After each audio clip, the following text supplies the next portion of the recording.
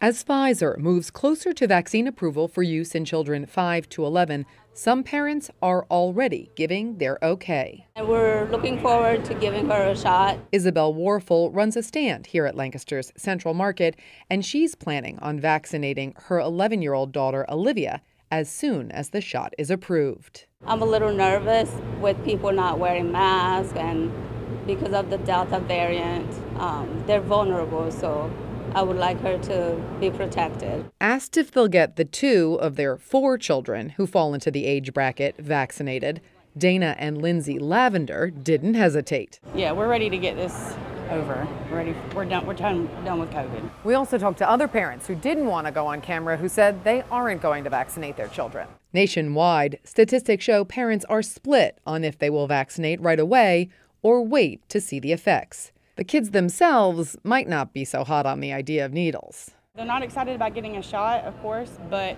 they're just as anxious as we are for COVID to be over and things to get back to normal. We love our kids. We want them to be safe. In Lancaster County, Meredith Jorgensen, WGAL News 8.